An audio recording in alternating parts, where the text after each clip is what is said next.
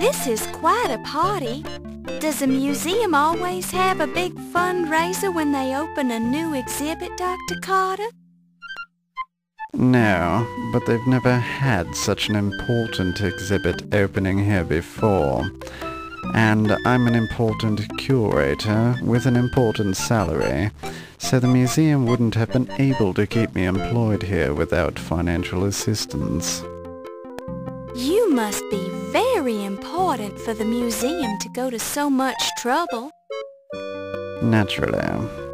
The museum is lucky that I accepted this position as the head of their new Egyptian Antiquities department. Why, my name alone will attract more visitors and more money to the museum. Any chance that the Tutankhamun exhibit will make a stop here on its American tour? No. I'd hate to embarrass my relative by putting his Tutankhamun artifacts on display here. They pale by comparison to my own great discoveries, such as the dagger of Amun-Ra. Of course. How silly of me to think otherwise. Yes, that was rather silly of you.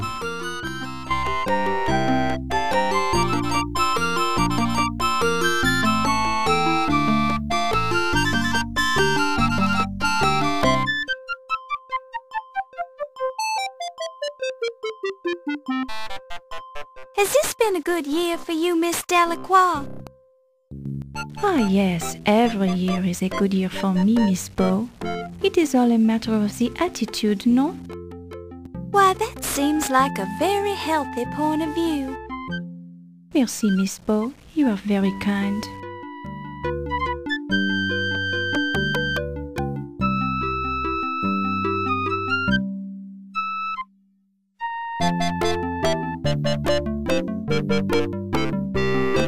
Would you say this has been a good year for you, sir? Well, let's see. I made the most important archaeological discovery of all time. Almost everyone on the planet knows my name, and I've clinched a curatorial job I've been after for years. Yes, I'd say it has been a rather good year. Seems to me you might have a problem. A problem? Such as? Well, you've accomplished so much this year. What are you going to do next? Next? What next? Don't bother me with such ludicrous questions, you silly female.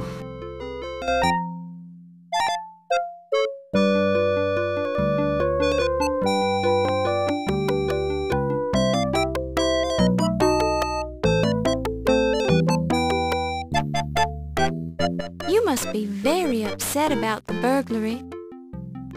Quite so. If I ever find out who stole my dagger of Amun-Ra, they won't live to regret it, I can assure you. Oh my! Do you have any idea who would do such a thing? I have my suspicions, but I need more proof before I subject him to the full force of my wrath. Have the police learned anything? Those incompetents. Hardly. They couldn't even find any clues around the dagger display. Sounds like the burglar might have been a professional. Perhaps.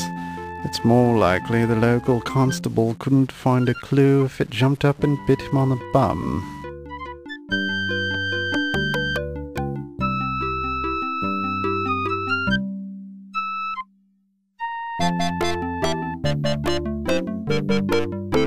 Since you're an expert on the subject, what can you tell me about Egyptology? I don't have time to explain the intricacies of my profession to a neophyte. If you're truly interested, I'd suggest several years of difficult study on the subject at one of your better universities. Once you've finished that, you can talk to me again.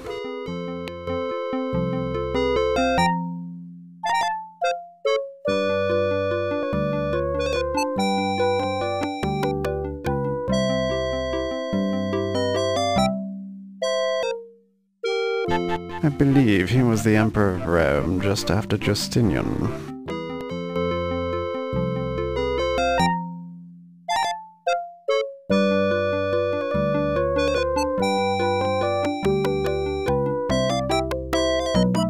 Dr. Carrington is a fine chap. He used to be in charge of the British Museum, you know. I ran into him several years ago when I visited the British Museum to consult with Dr. Budge. Seems odd that Dr. Carrington doesn't remember me, but I almost didn't recognize him either. He's getting old after all. Looks different. Memory's probably shot as well.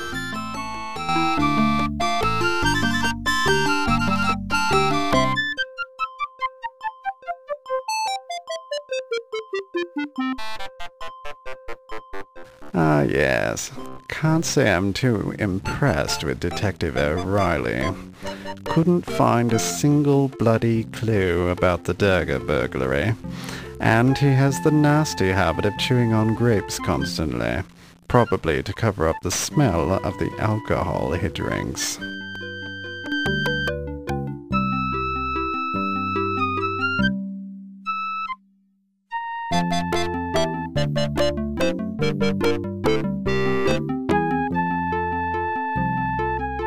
Rather an unfortunate name, I think.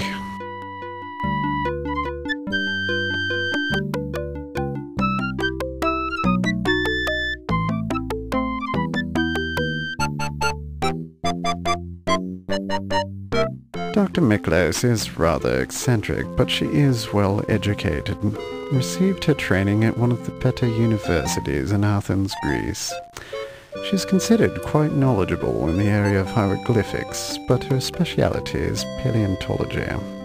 She's fond of old bones.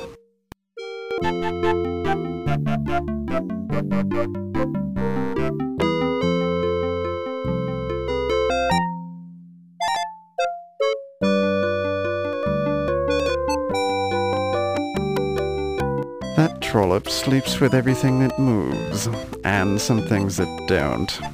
It's only by sheer strength of will that I've resisted her advances so far.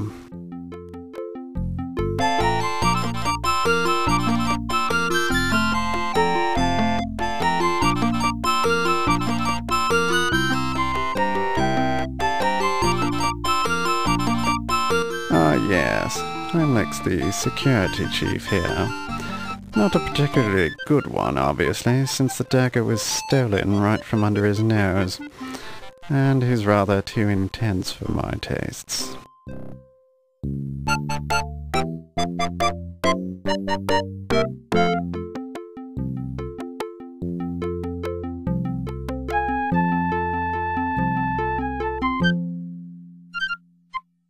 Of course I know Ramses. There were several of them, actually.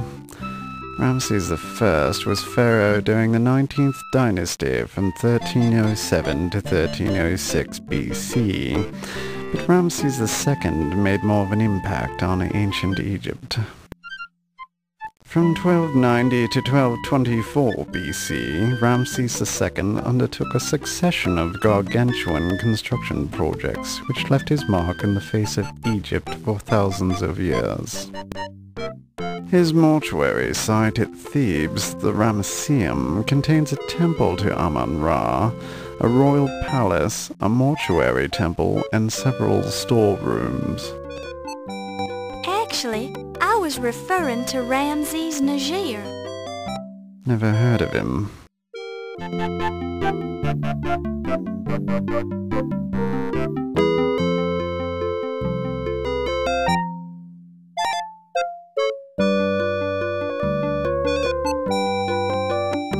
The Countess was married to the former president of the Leyendecker Museum, Sterling Waldorf Carlton. A good chap, but uninspired. Now she has her sights set on Dr. Carrington.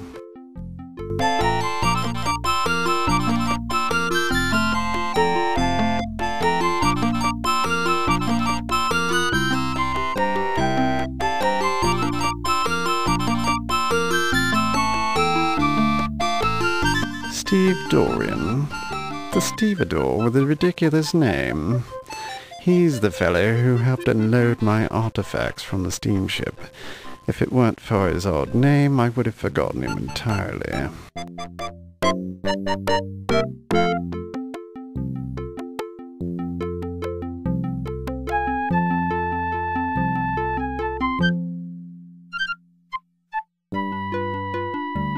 It's one of those local scandal periodicals.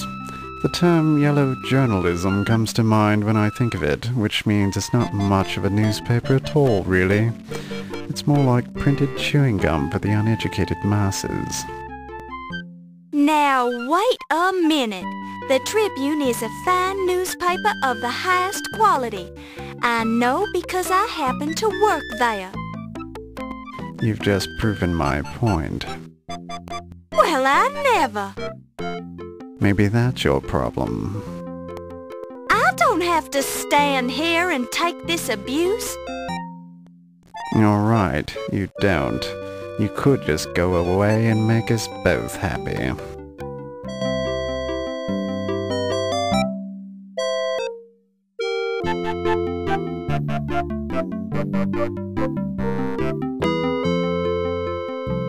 The police station is the last refuge for the incompetents in this city. However, if you're looking for a constable, I'd suggest one of the donut shops.